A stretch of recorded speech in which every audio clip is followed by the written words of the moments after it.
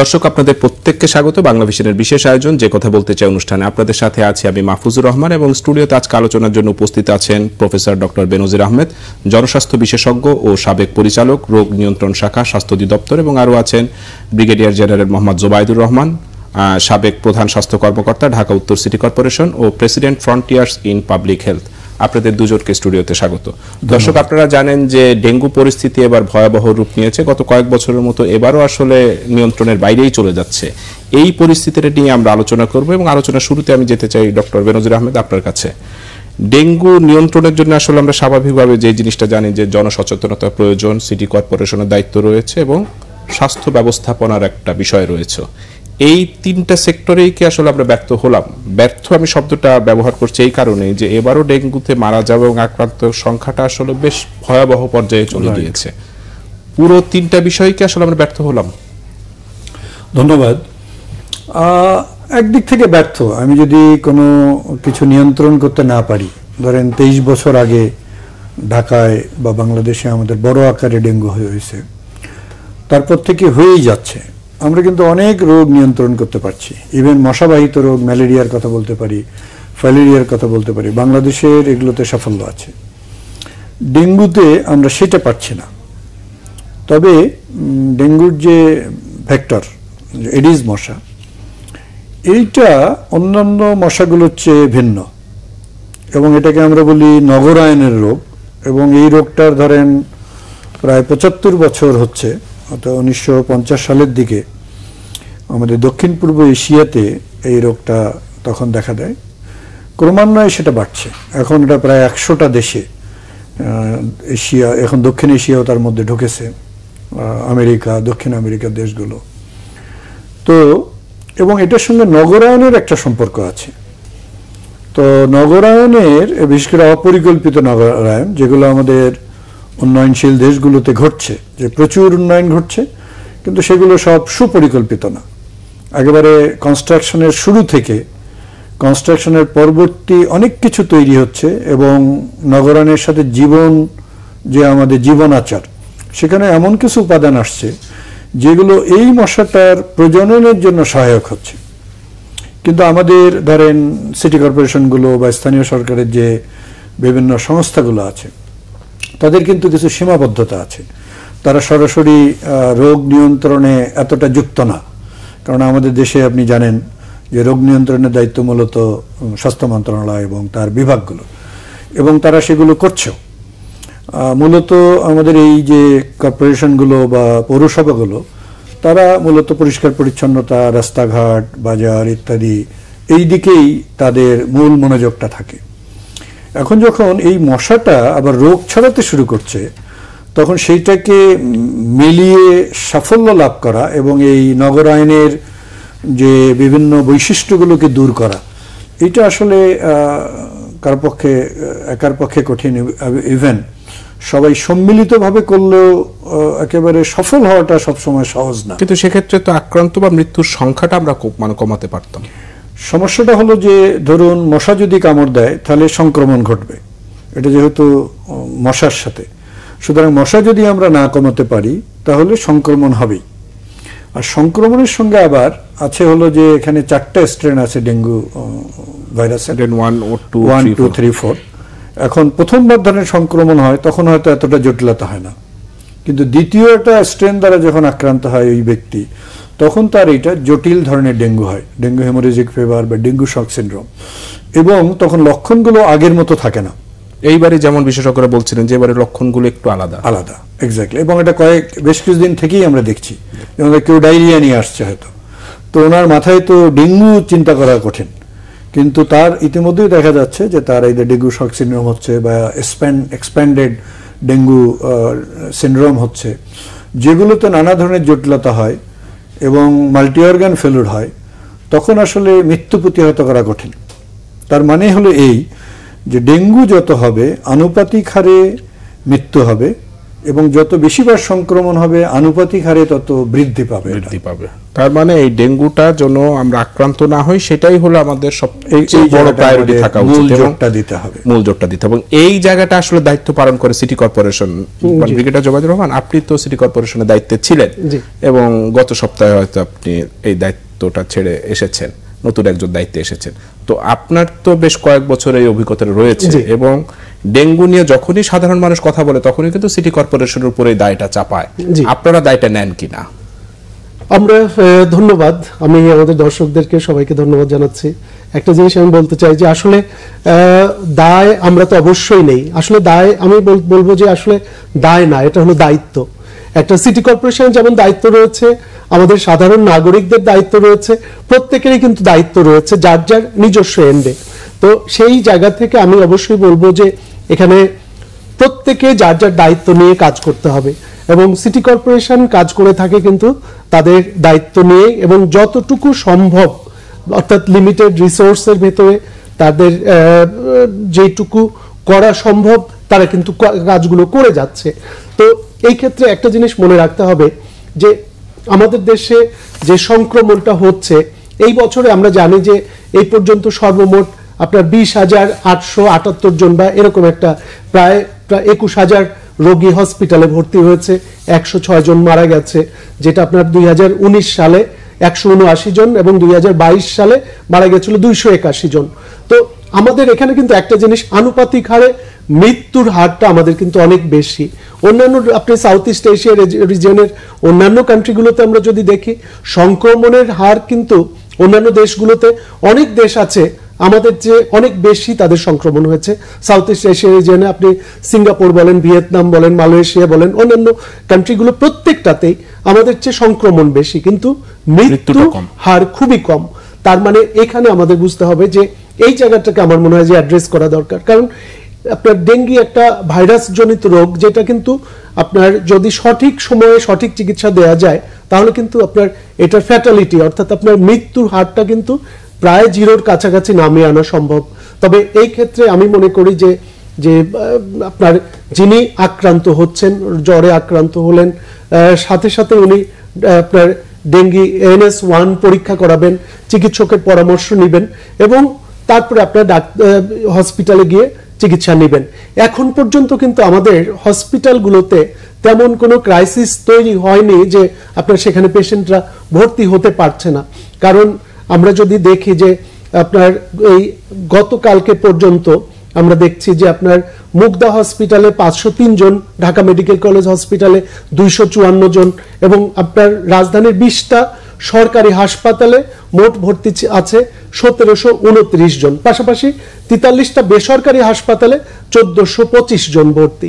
অর্থাৎ এবং আমি জানি যে ঢাকা নর্থ সিটি কর্পোরেশন পরিচালিত একটা, যেটা আগে কোভিড ডেডিকেটেড হসপিটাল ছিল মহাখালীতে, 1200 বেডের একটা হসপিটাল, সেই হসপিটালটাকে এখন কিন্তু ডেডিকেটেড হসপিটাল করা হয়েছে এবং আমি গতকালকে পর্যন্ত জানি সেখানে 160 জন পেশেন্ট ভর্তি আছে। তার মানে তাদের ক্যাপাবিলিটির একটা বড় অংশ এখনো কিন্তু তারা এই পেশেন্টগুলোকে ম্যানেজ করতে সক্ষম।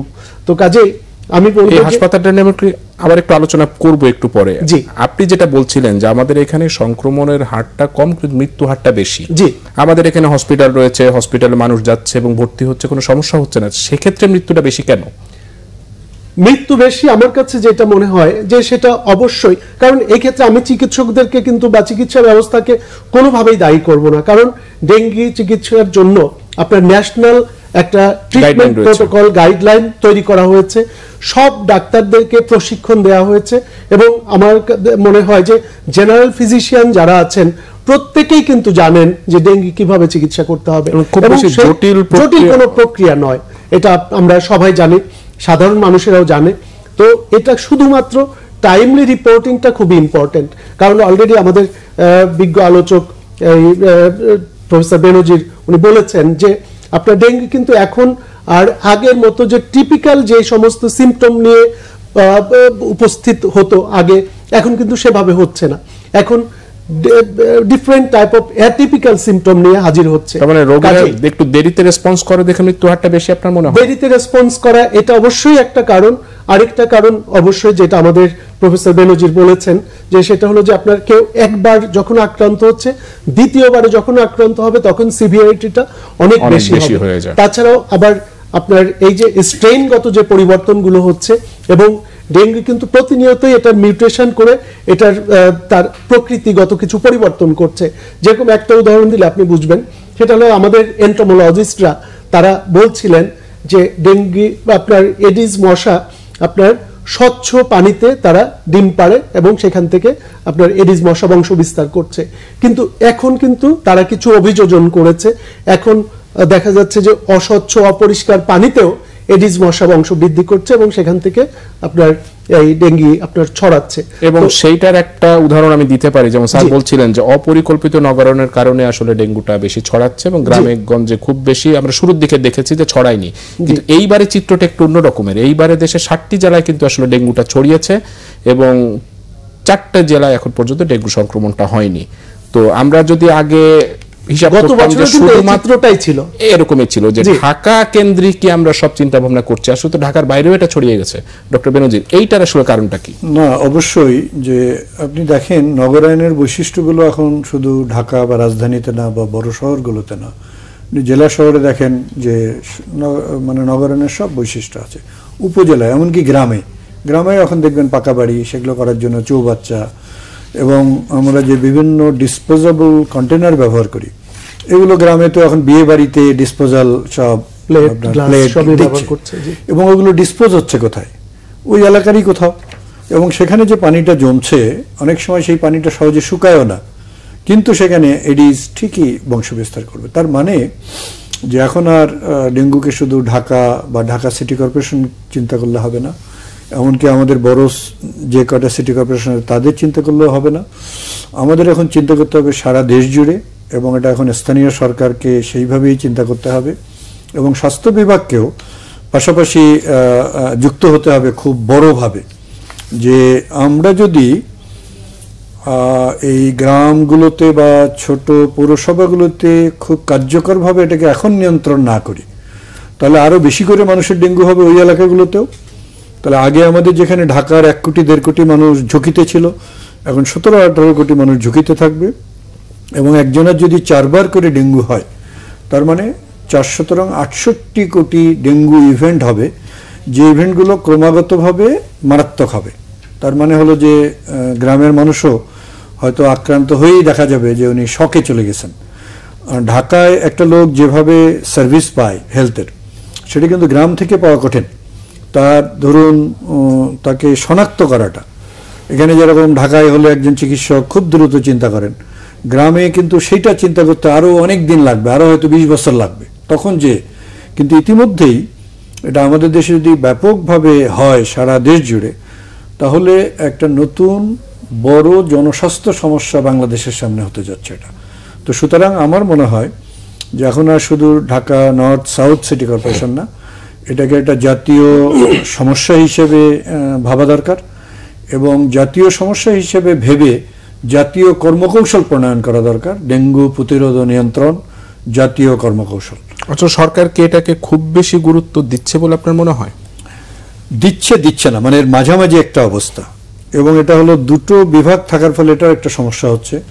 যেরকম রুগী যখন হচ্ছে তখন এটা স্বাস্থ্য বিভাগে যাচ্ছে, এবং স্বাস্থ্য বিভাগ রুগী নিয়ে চিন্তা করছে, রুগীর ম্যানেজমেন্ট নিয়ে চিন্তা করছে, কিন্তু এটা যে প্রতিরোধটা ওই জায়গায় তার খুব একটা ভূমিকা নেই।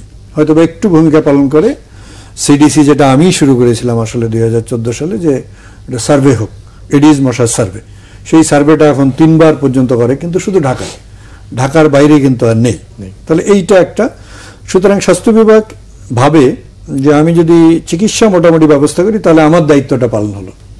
সিটি কর্পোরেশন আবার রুগীটা দেখে না, তারা দেখে মূলত হলো যে এই প্রতিরোধ, যে মশা নিয়ন্ত্রণ, চিন্তাটা মূল হলো মশা নিয়ন্ত্রণ। কিন্তু এই বাহকটা অন্যান্য মশার চেয়ে ভিন্ন বলে, এবং এমন কিছু গ্যাপ থাকছে যে ব্যবস্থাগুলো আমরা নিচ্ছি এবং এর বংশ বিস্তারের, ওই গ্যাপের ফলে আমরা এটা কার্যকরভাবে নিয়ন্ত্রণ করতে পারছি না। এবং এই জন্যই একে অপরের উপর একটা দোষ চাপানো, যেমন সিটি কর্পোরেশন হসপিটালের উপরে, হসপিটাল সিটি কর্পোরেশনের উপরে, আবার দুজন যখন সরকার বসে তখন সেটা জনগণের উপরে দায় চাপা, যে জনগণ সচেতন নয়। এবং এই জায়গায় সমন্বয়টা আরো দরকার, সহযোগিতা, পারস্পরিক সহযোগিতাটা আরো বেশি দরকার। এবং কখনো কখনো আমি বলি যে ইভেন স্বাস্থ্যটা শুধু স্বাস্থ্য মন্ত্রণালয়েরই হওয়া উচিত, সেটা গ্রামের স্বাস্থ্য হোক, নগরের স্বাস্থ্য। কারণ হলো ধীরে ধীরে নগরায়ন যত বাড়বে, আমরা আগামী 20-30 বছরের মধ্যেই 50% লোক নগরে আসবে। তাহলে এত বিরাট সংখ্যক লোক যখন আসবে, তাদের যদি স্বাস্থ্য চাহিদাটা, তাদের যদি রোগ প্রতিরোধগুলো, প্রাইমারি হেলথ কেয়ার যে কম্পোনেন্টগুলো আছে সেগুলো যদি আমরা খুব ভালো করে না করি, তাহলে মানে নগরে যারা বসবাস করবে তাদের স্বাস্থ্য সমস্যাটা অনেক বেশি হবে সামনের দিনগুলোতে। সুতরাং সেটাও ভাববার সময় আসছে যে আমরা ওইভাবে চিন্তা করব কিনা। স্বাস্থ্য বিভাগ আরও বেশি করে নগরের স্বাস্থ্যে অনেকগুলো নেয়, যেমন ধরেন ঢাকা মেডিকেল কলেজ থেকে শুরু করে যতগুলো হাসপাতাল আছে এটা স্বাস্থ্য মন্ত্রণালয়, তাহলে ইতিমধ্যেই তারা অনেক সার্ভিস দিচ্ছে। কিন্তু এই প্রাইমারি হেলথ কেয়ারের জায়গাটা যদি আরও বেশি করে নেয়, তাহলে আমি মনে করি স্বাস্থ্য বিভাগে সেই ঐতিহ্য আছে, সেরকম লোকবল আছে, তার ফোকাস অ্যাটেনশনটা স্বাস্থ্যে। কিন্তু সিটি কর্পোরেশন বা স্থানীয় সরকারের সেটা হওয়া সম্ভব না। তাদের ফোকাসটা উন্নয়নে, ফোকাসটা ক্লিনলিনেস, এগুলোতে। সুতরাং এটাও ভাববার সময় আসছে আমাদের, ভবিষ্যতের কথা চিন্তা করে। মানে ব্রিগেডিয়ার জুবাইদুর রহমান, আপনার কাছে একটু জানতে চাই, সেটা হলো যে মশক নিধনের জন্য তার সাথে সিটি কর্পোরেশনে পর্যাপ্ত বাজেট দেওয়া হয়? জি, দেওয়া হয় কিনা? জি জি দেওয়া হয়। যেমন আমি যদি বলি 2022-23 সালে উত্তর সিটি কর্পোরেশন 101 কোটি টাকা বরাদ্দ দেওয়া হয়েছে এবং দক্ষিণ সিটি কর্পোরেশন 147 কোটি টাকা, দক্ষিণ সিটি কর্পোরেশন 47 কোটি টাকা, আপনারা 101 কোটি টাকা পেয়েছেন। এবং আপনারাই এই বছর স্বীকার করলেন যে এতদিন আপনারা যে প্রক্রিয়া মশক নিধন করতেন আসলে সেটা একটা ভুল পদ্ধতি ছিল, এবার আপনারা একটা নতুনত্ব এনেছেন। জি, কেন? আসলে দেখুন, আপনার যে কোনো জিনিসে ইনোভেটিভ কিছু কিন্তু থাকতে হবে, তাছাড়া তো আপনার এইজ ওল্ড সিস্টেম নিয়ে তো আর কাজ করা যায় না, তাই না? এটাকে চেঞ্জ করতে হবে, পরিবর্তন আনতে হবে, নতুন নতুন টেকনোলজি অ্যাপ্লাই করতে হবে। এবং আসলে যে আমাদের চলমান যে প্রক্রিয়াটা ছিল, সিটি কর্পোরেশনে যে কাজগুলো করতো, তো এগুলো কিন্তু কোনোটাই ভুল ছিল না।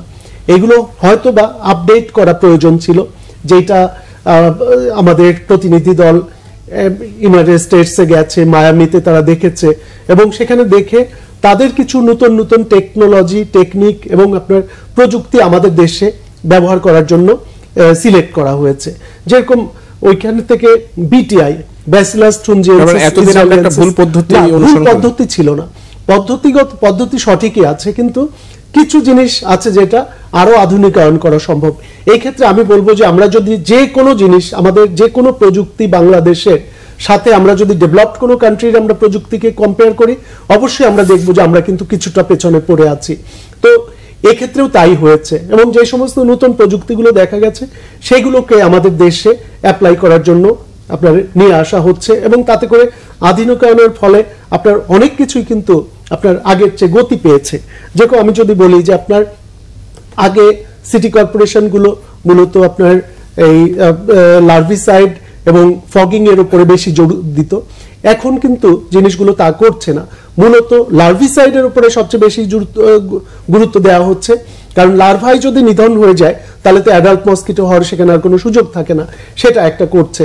আরেকটা জিনিস হলো আপনার যে ওই যে আমি বলেছি যেটা বিটিআই, ব্যাসিলাস থ্রুনজিয়েন্সিস ইসরায়েলিয়েন্সিস, এটা পরিবেশের উপরে কোনো বিরূপ প্রতিক্রিয়া নাই, এটা একটা বায়োলজিক্যাল কন্ট্রোলের একটা মেথড, এবং আমাদের সব এন্টোমোলজিস্টরা স্বীকার করেন যে এটা অত্যন্ত ভালো একটা পদ্ধতি, যেটার মাধ্যমে কোনো বিরূপ প্রতিক্রিয়া ছাড়াই মশক নিধন করা সম্ভব।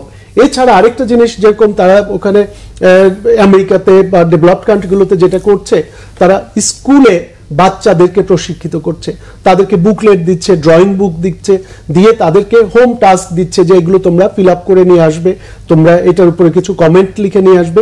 তাতে করে একটা বাচ্চা কিন্তু তার শেখার প্রক্রিয়ার মাধ্যমে সে জানছে যে মশা ক্ষতিকর এবং কি করে সেই মশা থেকে নিজেরা রক্ষা পাওয়া যাবে, প্যারেন্টসকে, আত্মীয় স্বজনকে এবং বাড়িকে তারা পরিচ্ছন্ন রাখতে পারবে। ঠিক সেই পদ্ধতিটা কিন্তু সিটি কর্পোরেশন এখন আপনার অ্যাডপ্ট করছে। পাশাপাশি আরেকটা জিনিস যেটা হলো আপনার পিআর টিম, অর্থাৎ আপনার যে পাবলিক রিলেশনস টিমটাকে আরো স্ট্রং করার জন্য, যেটা অঞ্চল ভিত্তিক, প্রত্যেকটা অঞ্চলে অঞ্চলে আপনার আলাদা করে পিআর টিম গঠন করা হয়েছে এবং শিক্ষকদেরকে ইনভলভ করা হয়েছে, ছাত্রদেরকে ইনভলভ করা হয়েছে, ইমামদেরকে ইনভলভ করা হয়েছে, কর্মীদেরকে প্রশিক্ষণ দেওয়া হয়েছে, স্কাউট এবং বিএনসিসি ক্যাডেটদেরকে সম্পৃক্ত করে, এবং হাউজিং সোসাইটি, আপনি জানেন যে ঢাকা সিটিতে এমন কোনো এলাকা নাই যেখানে হাউজিং সোসাইটি নাই, সব জায়গায় হাউজিং সোসাইটি আছে।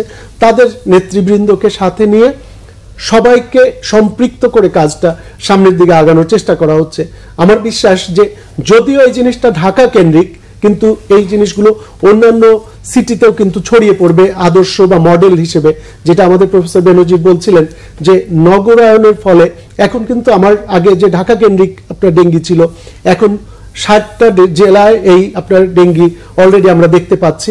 এবং এখন কিন্তু সরকার ঘোষিত আমাদের শহরের সংখ্যা 512টি। তার মানে আমাদের এখন ব্যাপক নগরায়ন হয়েছে, এবং নগরায়নের ফলে প্রগতির সাথে সাথে কিছু কিছু দুর্গতি আমাদের জন্য এসছে, এবং সেগুলোকে আমাদের কিন্তু অ্যাকসেপ্ট করতেই হচ্ছে। এইখানে একটা বড় সমস্যা আপনারাই বলে থাকেন, সেটা হলো যে এডিস মশা যেখানে পাওয়া যায়, একটা গবেষণা বলছে যে 40% বহুতল ভবন এবং 32% নির্মাণাধীন ভবনে এডিস মশা অস্তিত্ব পাওয়া গিয়েছে। এই যে নির্মাণাধীন 32%, আসলে এইটা আসলে কে রোধ করবে? এটা কি সিটি কর্পোরেশন করবে, না ভবন যে তৈরি করছে? যেমন আমরা গত সপ্তাহে দেখলাম যে সরকারি অফিসকে জরিমানা করা হলো এডিস মশা উৎপত্তি স্থল হিসেবে। তো এই জিনিসগুলো আসলে দেখভালের দায়িত্ব কার? নির্বাচন আসলে আমি কিন্তু প্রথমে শুরু করেছিলাম একটা কথা দিয়ে যে কারোই দায় নয়, সবারই দায়িত্ব। অর্থাৎ সিটি কর্পোরেশনের যেমন দায়িত্ব রয়েছে, তেমনি ভাবে বহুতল ভবনের যিনি ওনার অথবা যারা বসবাস করছেন তাদেরও কিন্তু দায়িত্ব রয়েছে যে তারা নিজেদের ভবনটায় কোথাও ঝুঁকিপূর্ণ কিনা, কোথাও মশার বংশবৃদ্ধি হচ্ছে কিনা, এই জিনিসগুলোকে কিন্তু তাদেরকে দেখতে হবে। পাশাপাশি সিটি কর্পোরেশন অবশ্যই দেখছে। কিন্তু আপনি দেখুন ঢাকা সিটি একটা আপনার নেভার এন্ডিং একটা শহর, যেখানে আপনার এমন কোনো রোড নাই, এমন কোনো মহল্লা নাই যেখানে আপনার প্রতিনিয়ত কনস্ট্রাকশন না হচ্ছে। আপনার দেখা যাচ্ছে নতুন কনস্ট্রাকশন হচ্ছে, আবার কিছু পুরনো বাড়ি ভেঙে বহুতল ভবন করা হচ্ছে। বিল্ডিং কোডের ভিতরে কি এই বিষয়ে কোনো কিছু রয়েছে? বিল্ডিং কোড যদি যথাযথভাবে পালন করে তাহলে তো আপনার এই জিনিসগুলো হওয়ারই কথা না, কারণ পাবলিক নিউসেন্স তৈরি করা যাবে না, বিল্ডিং কোডে একদম ক্লিয়ার বলা আছে। তো এখানে কেউই কিন্তু সেই জিনিসগুলো আমরা সচেতন নাগরিক হিসেবে, যেটা আমি বলবো যে সিটিজেন চার্টার, যেটা আপনার ইউকেতে প্রথম চালু করা হয়েছিল, জন মেজর এটা করেছিলেন। তো সিটিজেন চার্টারে কিন্তু বলা আছে যে নগরীর অথবা আপনার শাসক গোষ্ঠীর যেমন দায়িত্ব রয়েছে মানুষের প্রতি, জনসাধারণের তেমন দায়িত্ব রয়েছে আপনার ঠিক যারা সেবাদাতা প্রতিষ্ঠান তাদের প্রতি। অর্থাৎ এটা কিন্তু আপনার রেসিপ্রোকাল, অর্থাৎ শুধুমাত্র আমরা দোষ দিব যে সিটি কর্পোরেশন পরিষ্কার করে দিচ্ছে না, তা কিন্তু না। সিটি কর্পোরেশন সবারই আসলে দায়িত্ব রয়েছে। আমি একটু আলোচনা ফিরবো, ছোট্ট একটা বিরতি নিয়ে আসি। দর্শক, এতক্ষণ আপনারা দেখছিলেন যে কথা বলতে চাই অনুষ্ঠান। এই পর্যায়ে ছোট্ট একটা বিরতি, বিরতির পর আবারও ফিরে আসছে আলোচনায়।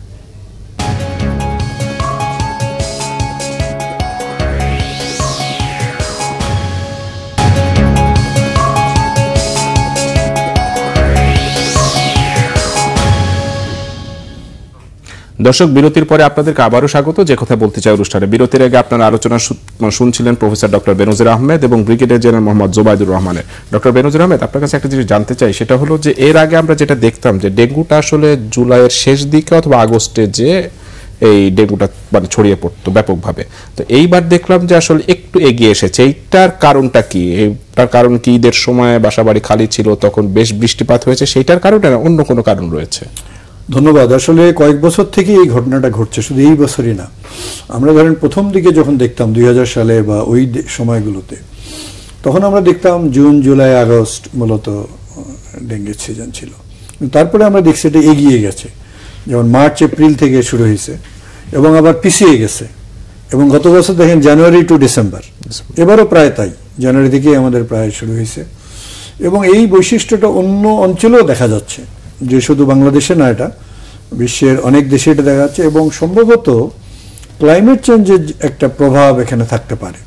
এর মধ্যে একটা বৃষ্টিপাতের ধরনটা বদলে যাওয়া, সেটা একটা, কেননা পানির সাথে এর প্রজননের একটা বড় সম্পর্ক আছে। এছাড়াও তাপমাত্রা এবং আর্দ্রতা, এই দুটো ফ্যাক্টরও আমরা দেখেছি একটা ম্যাচিং ফ্যাক্টর আছে। বৃষ্টিপাত, তাপমাত্রা, আর্দ্রতা কোনো একটা জায়গায় ম্যাচিং হলে তখন বেশি প্রজনন হয়। তো সেই ঘটনাটা ঘটছে। তো ক্লাইমেট চেঞ্জটাকে আমাদের মাথায় রাখতে হচ্ছে।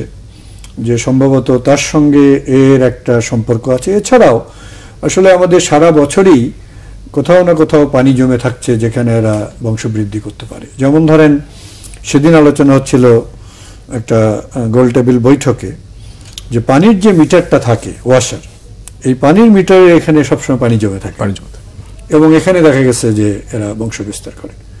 তারপর যেমন ধরেন যে বড় বড় যে আমাদের ওভারের ট্যাঙ্কগুলো আছে তার নিচে সাধারণত স্যাঁতস্যাঁতে থাকে এবং ওই জায়গায় রোদ যায় না, সুতরাং যখন বৃষ্টি হয় মাঝখানে নিচে কেউ দেখতে যায় না, কিন্তু ওর কয়েক মিলিমিটার পানি জমে থাকলেই যথেষ্ট। এবং এডিজের আরও একটা বড় সমস্যা আছে, এর ডিমটা নষ্ট হয় না। ধরেন কোথাও ডিম পারলো, ওই পানিটা শুকিয়ে গেছে কিন্তু ডিমটা নষ্ট হবে না। আবার যখনই পানি ওখানে জমবে তখনই ওখান থেকে লার্ভা বেরোবে, লার্ভা থেকে পিউপা, পিউপা থেকে অ্যাডাল্ট। তাহলে এই জটিল বৈশিষ্ট্যের কারণে ধরেন যে এই যে যেমন এখন ধরেন বৃষ্টি হয়ে থেমে যাচ্ছে, তাহলে কিছু এডিস ধরেন ডিম পারলো ওখানে, তারপরে শুকিয়ে গেছে, শুকিয়ে গেলেও আমরা বলতে পারবো না যে এটা এডিজের ডিম মুক্ত হয়েছে। আমরা দেখেছি অনেক সময় যে কিছু কিছু পাত্র আমরা এরকম পরিষ্কার করেছি কোনো এবড়ো থেবড়ো জিনিস দ্বারা, যাতে করে ডিমগুলোকে উঠিয়ে ফেলা যায়। এটা তো সাধারণ মানুষের পক্ষে কঠিন। মানে আমি সিটি কর্পোরেশনের যে উদ্যোগগুলো, অবশ্যই আমি মাঝে মাঝে ওনাদের সঙ্গে গিয়েছি মশক নিধন কাজে, ওনাদের আন্তরিকতার কোনো অভাব নেই। ঘাটতি একটা জায়গায় আমাদের হলো যে কীটতত্ত্ববিদ।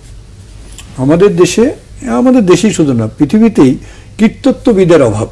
এই পজিশনটায় তেমন লোক কাজ করতে চায় না এবং এই পজিশনটাকে আমরা তেমন গুরুত্ব দিই না। যেমন ধরেন আমাদের দেশে সব মিলিয়ে হয়তো 30-35 জন কীটতত্ত্ববিদ আছে, সেটা হলো স্বাস্থ্য বিভাগে, বিভিন্ন জেলা পর্যায়ে তারা আছে, সেন্ট্রাল পর্যায়ে কিছু।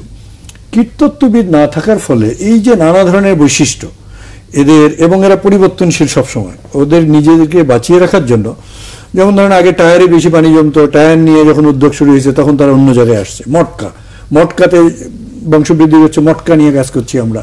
তখন আবার ফুলের টবের নিচে যে পাত্রটা দেওয়া হতো ওখানে পানি জমতো। এটা ব্যাপক প্রচারণার ফলে এখন কিন্তু আর সবাই এটা ব্যাপারে সচেতন হয়েছে।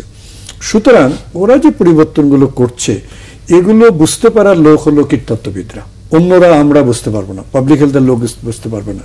আমরা হয়তো কিছুটা বুঝবো কিন্তু এক্সপার্ট হতে পারবো না। আমি এই কীটতাত্ত্বিক সক্ষমতা না থাকার ফলে যে আমরা যে একটা ফোকাসড ইন্টারভেনশন হয় সেটা নিতে পারছি না।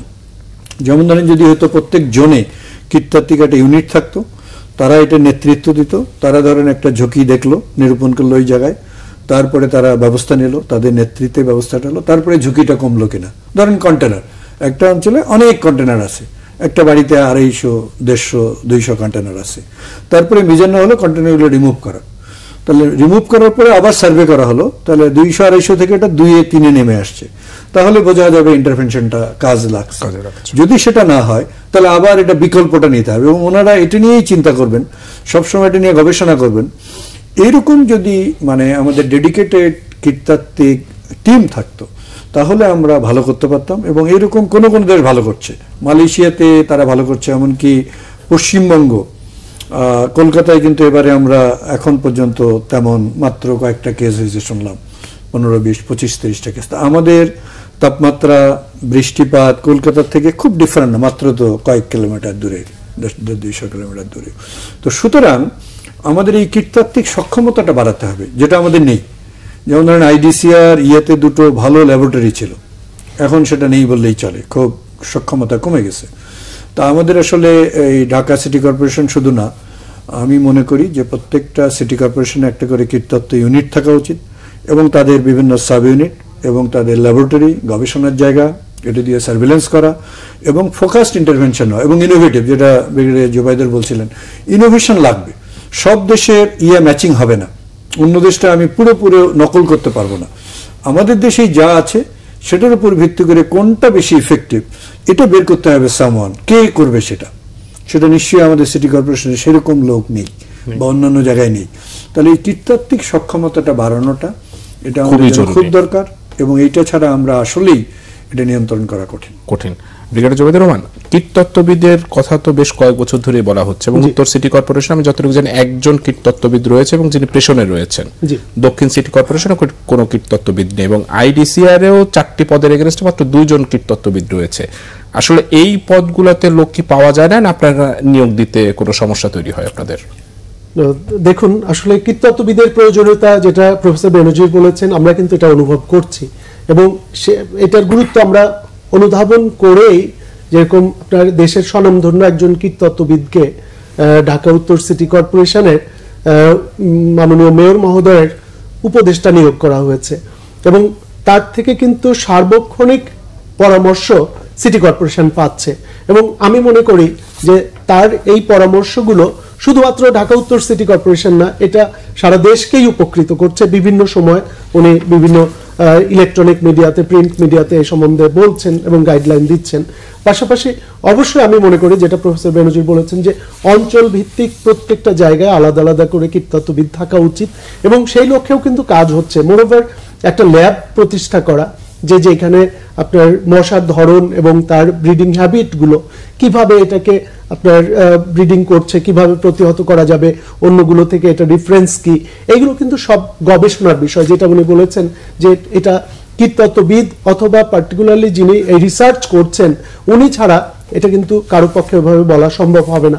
সেই ক্ষেত্রে আমরা এই ঢাকা উত্তর সিটি কর্পোরেশন এখন যেটা করছে, তারা জাহাঙ্গীরনগর ইউনিভার্সিটি থেকে তাদের সাথে একটা এমইউ করেছে, করে তাদের থেকে সাপোর্টটা নিচ্ছে এবং নিজস্ব ল্যাবরেটরি করার একটা চিন্তা ভাবনা তাদের আছে এবং সেখানে তারা এইটা করার জন্য প্রক্রিয়াধীন রয়েছে এবং হয়তো খুব শিগগিরই নিকট ভবিষ্যতে ইন্ডিপেন্ডেন্টলি তাদের আলাদা করে আপনার ল্যাব অবশ্যই তৈরি হবে। তবে যেটা প্রফেসর বেনজির বলছিলেন যে আসলে এটা কিন্তু প্রবলেমটা এখন কিন্তু শুধুমাত্র যে ঢাকা কেন্দ্রিক, বাংলাদেশ কেন্দ্রিক তা কিন্তু না, এটা একটা গ্লোবাল প্রবলেম হয়েছে এবং সেটা আমার কাছে যেটা মনে হয় যে জলবায়ুর পরিবর্তন একটা অনেক বড় ভূমিকা এখানে পালন করছে। কারণ একটা জিনিস আমি বললে আপনি বুঝবেন, সেটা হলো যে আপনি দেখবেন যে আমরা বলি যে সমুদ্রের পানি নীল, কিন্তু নীল সমুদ্র এখন কিন্তু সবুজ হয়ে যাচ্ছে এবং খুবই অ্যালার্মিং একটা বিষয় হলো যে স্যাটেলাইট পিকচারে দেখা যাচ্ছে যে গোটা ওয়ার্ল্ডে সমুদ্রের পৃষ্ঠ যে বেশ অনেক বড় একটা অংশ সবুজ হয়ে গেছে এবং সেটার পরিমাণ বাংলাদেশের আয়তনের চেয়েও বড়। গোটা বিশ্বের বিভিন্ন জায়গায় এটা হয়েছে এবং এটাকে বলছে যে ক্লাইমেট চেঞ্জের কারণে এটা হচ্ছে। আবার আরেকটা জিনিস হলো যে আপনার এখন থেকে 15 দিন আগে বিশ্বের সর্বোচ্চ তাপমাত্রা এভার রেকর্ড করা হয়েছে, যেটা আপনার 17.1 ডিগ্রি সেলসিয়াস গড় তাপমাত্রা, যেটা এর আগে 10 বছর আগে রেকর্ড করা হয়েছিল 16.9 ডিগ্রি সেলসিয়াস অ্যাভারেজ টেম্পারেচার। কিন্তু হাইয়েস্ট যে এই পৃথিবীর ইতিহাসে কখনো 17.1 ডিগ্রি সেলসিয়াস তাপমাত্রা কখনোই হয় নাই পৃথিবীর। তার মানে এই যে গ্লোবাল ওয়ার্মিং এবং আপনার তাতে করে আপনার বৈশ্বিক সমস্ত কিছুর উপরে, জীববৈচিত্র্যের উপরে একটা বড় বিরূপ প্রভাব পড়ছে এবং যেটার খেসারত কিন্তু আমাদের সবাইকে দিতে হচ্ছে। তা আমি মনে করছি যে অবশ্যই সমস্যাগুলো সঠিকভাবে চিহ্নিত হয়েছে এবং এইটার লক্ষ্যে কাজ করছে, যেটা অলরেডি প্রফেসর বেনজির খুব চমৎকারভাবে বলেছেন। আরেকটা জিনিস উনি যেটা হাইলাইট করেছেন সেটা হলো যে আপনার হেলথের দায়িত্ব ঠিক পিন পয়েন্টেড একটা জায়গায় থাকা উচিত। এটা মিনিস্ট্রি অফ হেলথ আমার মনে হয় সবচেয়ে ভালোভাবে করতে পারবে এবং সেই ক্ষেত্রে যদি হয় আর সিটি কর্পোরেশন তাদের নিজস্ব দায়িত্বগুলো পালন করবে, তাহলে কিন্তু আপনার এই যে ইন্টারমিনিস্টারিয়াল এক ধরনের ব্লেম গেম, এই জিনিসটা বন্ধ হয়ে যাবে। জি, অর্থাৎ দায়িত্ব না নেওয়ার প্রবণতা অথবা অন্যকে দোষারোপ করার প্রবণতা, এইটা থেকে অবশ্যই নিষ্কৃতি পাওয়া যাবে এবং এটা থেকে আসলে বেরিয়ে আসা উচিত। এই জায়গাটা আমি একটু ডক্টর বেনজির কাছে শুনতে চাই যে ঢাকার বাইরে যেহেতু ডেঙ্গুটা ছড়িয়ে পড়ছে, আমাদের যে কোনো চিকিৎসা ব্যবস্থা আমরা দেখি মূলত ঢাকা কেন্দ্রিক। ঢাকার ভিতরে সিটি কর্পোরেশনের বিশেষ ব্যবস্থা নেয়, স্বাস্থ্য মন্ত্রণালয় বিশেষ ব্যবস্থা নেয়, ডেডিকেটেড হসপিটাল করা হচ্ছে। তো এইটা তো আসলে পুরোপুরি ঢাকা কেন্দ্রিক। ঢাকার বাইরে কি আসলে ডেঙ্গু রোগীদের জন্য এই ট্রিটমেন্টের পর্যাপ্ত ব্যবস্থা কি রয়েছে? দেখেন, ঢাকার বাইরে নেই তা না, চিটাগাংয়ে আছে, রাজশাহীতে, বড় বড় শহরগুলোতে আছে। কিন্তু আমরা যদি ডিস্ট্রিক্ট শহরগুলো বলি, সেখানে আসলে পর্যাপ্ত সুবিধাটা নেই। যেমন ধরুন, একটা ডিস্ট্রিক্ট হাসপাতালে একজন কনসালটেন্ট থাকেন মেডিসিনের, সাধারণত মেডিসিনের কনসালটেন্ট এটা করেন, ওনার এমনিতেই অনেক দায়িত্ব, ওনার এমনকি সহকারীও নেই। তাহলে যদি ডেঙ্গু রোগী ওখানে 20টা 30টা ভর্তি হয় এবং তাকে যদি মানে ধরেন আমি আইসিইউ না বললাম, অন্তত যদি এইচডিইউ সেবা দিতে হয়, তাহলে কিন্তু তার সাপোর্ট স্টাফ লাগবে, তার ডাক্তার লাগবে, তার নার্স লাগবে এবং শুধু তাহলে হবে না, তাদের ট্রেন্ড হতে হবে। এই জায়গাটা যে আমাদের স্বাস্থ্য বিভাগ সবসময় করতে পারে তা না, যদিও তারা ইতিমধ্যে গাইডলাইনটা আপডেট করেছেন এবং আমি সেদিন শুনলাম যে এটার উপর ট্রেনিং হচ্ছে। কিন্তু এটা আমি মনে করি যে ট্রেনিং শুধু জাস্ট ট্রেনিং না, বরঞ্চ এরকম করা উচিত যে একটা কার্যকরী ইউনিট তৈরি করতে পারা। যেমন ধরেন আমি সদর হাসপাতালে বললাম, ট্রেনিংও দিলাম, কিন্তু তার লোক নেই, তাহলে যেমন এই লোকের কথা যদি আমি বলেন, আমি আপনাকে ছোট্ট একটা তথ্য দিই যে মহাখালী করোনা যে হসপিটালটা ছিল এটাকে ডেঙ্গু ডেডিকেটেড করা হয়েছে। গতকালকে আমাদের রিপোর্ট হলো যে এখানে 36 জন ডাক্তার থাকার কথা, গতকালকে সেখানে ডাক্তার ছিল মাত্র 17 জন, অর্ধেকেরও কম। অথচ দেখেন এখানে একজন রোগী, যখন রোগীটা সিরিয়াস হবে, একজন রোগীর একজন ডাক্তার ধরতে গেলে তাকে দেখতে হবে যদি আমরা তার জীবন বাঁচাতে চাই। কিন্তু সেখানে যদি এই এত কম সংখ্যক ডাক্তার, অথচ দেখেন আমাদের সারা দেশ জুড়ে কিন্তু অনেক ডাক্তার আছে, তাহলে এই জরুরি অবস্থায় খুব ক্ষিপ্রতার সাথে এগুলোতে আমরা কখনো কখনো দেখেছি একটু আমলাতান্ত্রিক একটু সময় ক্ষেপণ হয়। কালক্ষেপণ না করে যদি আমরা দ্রুত উপজেলা থেকে 1-2 জন করে ডাক্তার নিয়ে আসি, এ নিয়ে তাদেরকে ট্রেনিং দেই, তাদেরকে সাপোর্ট দেই, নানা ধরনের সুবিধাগুলো দেই। যেমন ধরুন হয়তো নিয়ে আসলাম আমরা কোনো মতো, এনে তাদের থাকার জায়গা নেই, কারণ তার এস্টাবলিশমেন্টটা হয়তো উপজেলায়, করোনার সময় যেটা, কিংবা যাতায়াত, এগুলোও দেখতে হবে। কিংবা ওখানে যেমন ধরেন এখন ক্লিনার লাগবে, ক্লিনার একটা হাসপাতালের জন্য এত গুরুত্বপূর্ণ, তা সব আছে, ডাক্তার আছে, নার্স আছে, ক্লিনার নেই। শুধু ক্লিনার না থাকার ফলে একটা হাসপাতাল ভালো সার্ভিস দেওয়া কঠিন। তো এরকম অনেক কিছু আছে যেটাকে আমি বললাম যে কার্যকরী করা। তার জন্য যা কিছু করা দরকার, এর জন্য গাইডলাইনটা আপডেট হয়েছে, ভেরি গুড। এখন ডাক্তারদের ট্রেনিং, নার্সদের ট্রেনিং দেওয়া এবং mobilisation of human resources where it is necessary. যেমন ধরেন উপজেলা থেকে জেলায় এখন কিছু ডাক্তার নিয়ে আসা, এবং আমাদের আসলে এটা বিকেন্দ্রীকরণ করা উচিত। আপনি যেটা বলছেন, আই এগ্রি উইথ ইউ, সবকিছু ঢাকায় এসে ম্যানেজ করলে হবে না। আমরা যদি 64টা জেলাকে কার্যকরী করতে পারি, উপজেলাগুলোতে যদি সাধারণ ডেঙ্গু রোগীকে ম্যানেজ করতে পারি এবং একটা ভালো রেফারেল সিস্টেম তৈরি করতে পারি, তাহলে জীবনহানি হবে না, মৃত্যু হার আমরা কমাতে পারবো, যেটা ব্রিগেডিয়ার জোবাই প্রথমে বলছি। এবং ঢাকার হাসপাতালগুলোর উপরও এত চাপ তৈরি হবে না, কেননা চাপ যখন পড়ে, ঢাকা মেডিকেলে যদি অনেক চাপ পড়ে, তাহলে অন্য রোগীর কিন্তু তারা দেখতে পারবে না, সে রোগীগুলোও কিন্তু তারা জীবন হারাতে পারে যদি ভালো মতো চিকিৎসা না হয়। তো সুতরাং সেগুলো আমাদের চালু রাখতে হবে।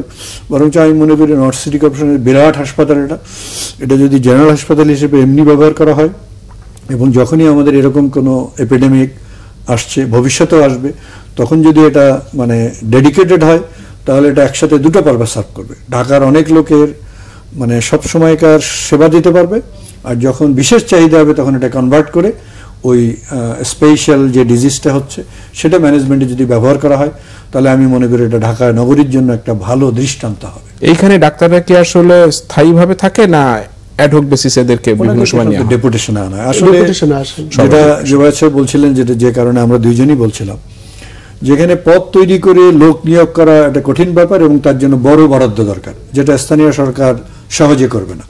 তাহলে এই হাসপাতালটা আসলে সিটি কর্পোরেশনের চালানো কঠিন, কেননা সবসময় ডেপুটেশনে আনতে হবে। ডেপুটেশনে ডাক্তারদের আসলে নানা সমস্যা হয়, তাদের ট্রেনিং আছে, তাদের উচ্চতর পড়াশোনা আছে, তাদের নানা কিছু আছে যেগুলোতে সমস্যা হয়। কিন্তু যদি রেগুলার পথ হয়, তখন ওইভাবে তারা এসে যাবে, ওখান থেকে ট্রেনিংয়ে যাবে, আবার নতুন ডাক্তার আসবে। তো সুতরাং এটাকে ওই পর্যায়ে নিয়ে যেতে পারবে এখনো আমি তা জানি না, যে স্থানীয় সরকার পথ ক্রিয়েট করে ওখানে ডাক্তার নিয়োগ দেবে, তা পারবে না। কিন্তু অন্তত আপাততর জন্য একটা ডাক্তারদের নিয়ে এসে এই জরুরি অবস্থাটা মোকাবেলা করা উচিত। ডক্টর জোবাইদুর রহমান, আপনারা তো সিটি কর্পোরেশনের পক্ষ থেকে জনগণকে সচেতন করার জন্য বেশ কিছু উদ্যোগ আপনারা নিয়েছেন এবং ভ্রাম্যমাণ আদালতও পরিচালনা করেছেন। আপনারা এডিস মশা লার্ভা খোঁজার জন্য ড্রোন পর্যন্ত ব্যবহার করেছেন, এবং যেটার পরে আমরা দেখলাম এবং চট্টগ্রাম সিটি কর্পোরেশনের ড্রোনের ব্যবহার করেছে। এত কিছু করার পরে আসলে এটা সুফলটা কি পেল, সেইটা নিয়ে কি আপনাদের কোনো গবেষণা রয়েছে? আসলে দেখেন, আমাদের সবকিছু কিন্তু সেরকম ভাবে আলাদা কোনো মানে গবেষণা আমাদের দেশে, ওভারঅল আমাদের দেশে গবেষণাটা উপেক্ষিত, এ ব্যাপারে কোনো সন্দেহ নাই। আর পাশাপাশি সিটি কর্পোরেশন এটা তো গবেষণাধর্মী প্রতিষ্ঠান নয়, এটা সেবাধর্মী প্রতিষ্ঠান।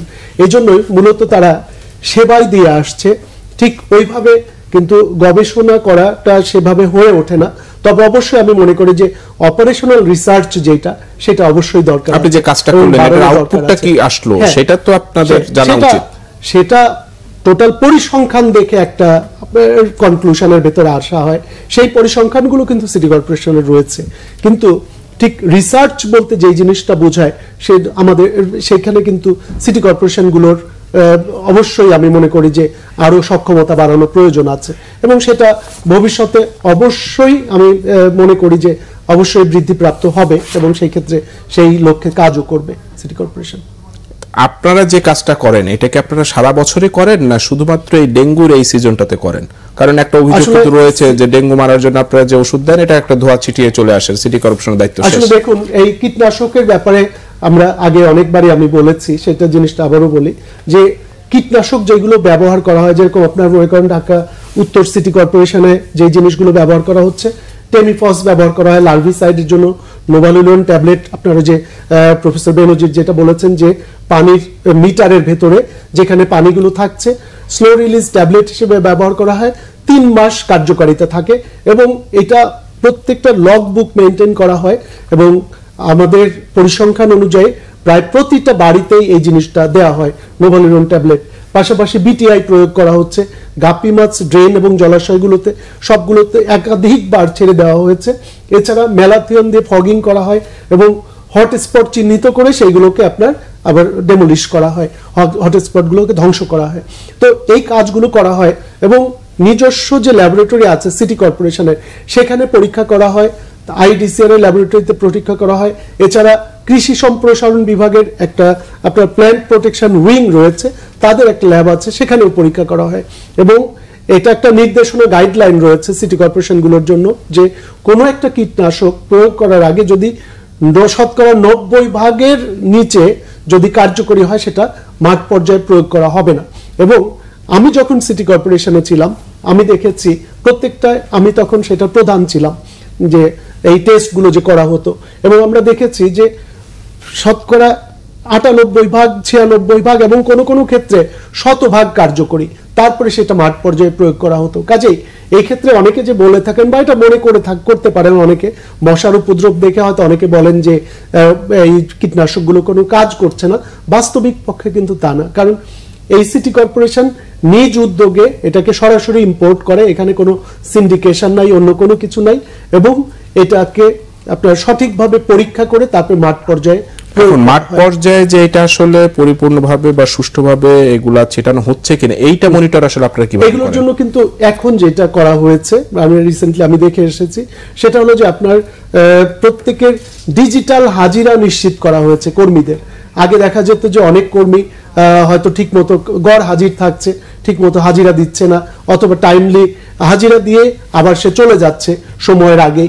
এখন কিন্তু সেটা করার কোনো সুযোগ নাই, কারণ কেউ যদি টাইমলি উপস্থিত না হয় এবং টাইমলি যদি সে সেখান থেকে বের না হয়, আগে চলে যায়, তাহলে তার ওই দিনের অ্যাবসেন্ট হিসেবে কাউন্ট হবে এবং সে বেতন তার কর্তন করা হবে। কাজেই এখন আর সেই সুযোগটা নাই মাঠ পর্যায়ে তারা, এবং সুপারভিশনও আগের চেয়ে অনেক বেশি জোরদার করা হয়েছে। ডক্টর বেনজির আহমেদ, আমার অনুষ্ঠান একেবারে শেষ দিকে, 3 থেকে 4 মিনিট রয়েছে। আপনার কাছে একটু জানতে চাই যে এই পরিস্থিতিতে আসলে আপনার পরামর্শটা কি থাকবে জনগণের প্রতি, এবং এখন ঘরে ঘরে আসলে জ্বর হচ্ছে, জ্বর হলে আসলে একটা মানুষ কি করবে, আপনার পরামর্শটা একটু জানতে চাই। ধন্যবাদ। আমার পরামর্শ হলো যে আমরা যত ব্যবস্থাই নেই, আমাদের ডেঙ্গু আগামী 2-3 মাস অনেক লোকের হবে আমরা যে ব্যবস্থাগুলো নিচ্ছি। সুতরাং আমাদের নিজেদেরকে রক্ষা করতে হবে। রক্ষা করার জন্য প্রথম কথা, বাড়ির কাছাকাছি যেন কোনো পানি না থাকে যেখানে এটা বংশ বিস্তার করতে পারে। 2 নম্বর, এটা যেন ঘরে ঢুকতে না পারে, সেই ধরনের জানলা বন্ধ করে রাখা, অথবা যাদের জানলায় নেট আছে নেট দিয়ে রাখা, এবং ঘরে ঢুকলে মশা দেখলে সেটাকে তাড়িয়ে তাড়িয়ে মেরে ফেলা, যেমন ইলেকট্রিক র্যাকেট ব্যবহার করা যেতে পারে। কারণ আমরা বসে থাকলে এটা যেহেতু দিনের যে কোনো সময় কামড়াতে পারে আলো আধারিতে, সুতরাং একটা কামড় দিলেই আমার ডেঙ্গু হতে পারে, এবং একটা মশা 8-10 জনের ডেঙ্গু করতে পারে। ও বারবার কামড়ায়, একে একবার কামড়ায়, ওকে একবার কামড়ায়। সুতরাং কিছুতেই যেন মশা কামড় দিতে না পারে। আর আরেকটা হলো যে কারো এই সময় যে কোনো অসুস্থতা হলে অন্য রোগের পাশাপাশি ডেঙ্গুটাও চিন্তা করবেন, সেটা ইভেন ডায়রিয়া হলেও। আর জ্বর হলে তো কথাই নেই। প্রথমে মাথায় নিতে হবে যে আমরা বলি কমন থিং কমনলি, যেহেতু এখন ডেঙ্গু বেশি হচ্ছে, সুতরাং আমি ডাক্তার হই বা আমি নিজে রোগী হই বা আমি একজন লোক, আমি প্রথম অসুস্থতা হলে ভাববো ডেঙ্গু হলো কিনা, এবং ডেঙ্গু যে হয়নি সেটা নিশ্চিত করা দরকার। আমাদের 2-3-4 দিনের মধ্যে যদি আমরা করতে পারি তাহলে NS1 আমরা করতে পারি। এরপরে গেলে NS1 একটা পর্যায় পর্যন্ত নেগেটিভ থাকবে, তারপরে IgM পজিটিভ হবে। সুতরাং 6-7 দিন হলে আমাদের IgM করতে হবে বা IgG করতে হবে, এবং এটা ডাক্তারের উপর ছেড়ে দেওয়াই ভালো, কারণ এটা উনি সব চিন্তা ভাবনা করে সিদ্ধান্ত নেবেন যে ডেঙ্গু হতে পারে কিনা। এছাড়া একটা খুব একটা গুরুত্বপূর্ণ টেস্ট আছে PCV, প্যাকড সেল ভলিউম। এটা দিয়ে বোঝা যায় যে রক্তনালী থেকে জলীয় অংশ বেরিয়ে যাচ্ছে কিনা, বেরিয়ে গেলে এটা বেড়ে যায়। সুতরাং চিকিৎসকরা অনেক সময় এটা ভুল করেন, প্লাটলেট দেন কিন্তু PCV দেন না, কিন্তু PCVটা দিতে হবে। এবং নিজেরা আমরা কেউ যদি টেস্ট করি NS1 করার পাশাপাশি প্যাকড সেল ভলিউমটা দেখতে হবে। এটা বেড়ে গেলে অবশ্যই আপনাকে ফ্লুইড নিতে হবে প্রচুর। মুখে যদি দিয়ে এটা না কমে তাহলে আমাদের প্রয়োজনে একটা IV ফ্লুইড নিতে হবে, এবং পারতপক্ষে হাসপাতালে যেতে হবে। এবং হাসপাতালগুলোরও উচিত হলো যে কোনো রোগী এরকম আসলে তার ডেঙ্গু নেই এটা নিশ্চিত করা, তাহলে আমরা জীবন রক্ষা করতে পারবো। এবং কেউ যদি বেশি অসুস্থ হয়ে যান, জ্বর থেকে হোক বা কোনো কারণে মাথা ঘুরছে বা তার খুব দুর্বল লাগছে, তাহলে এটাও কিন্তু ডেঙ্গুর একটা লক্ষণ। বিশেষ করে ডেঙ্গু শক সিনড্রোম বা ডেঙ্গু হেমোরেজিক ফিভার এগুলোতে হতে পারে। কারো যদি গায়ে কোনো রক্তপাত হতে থাকে জ্বরের সাথে কোনো জায়গায়, তাহলে এটাও ডেঙ্গুর একটা লক্ষণ।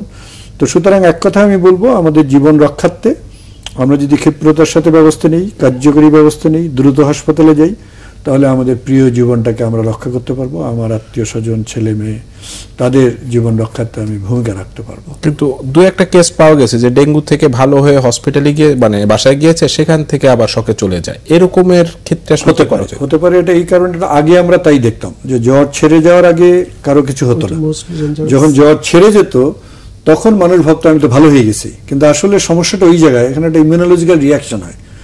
ওই যে আমি বললাম IgM বললাম বা IgG, এগুলো যখন তৈরি হয় তো আগে যদি তার ডেঙ্গু ইনফেকশন থেকে থাকে, এইটা আর এইটা মিলিয়ে একটা রিয়াকশন হয়, এবং এই রিয়াকশনে হঠাৎ করে শকে চলে যায় এবং সেটা প্রাণঘাতী হতে পারে।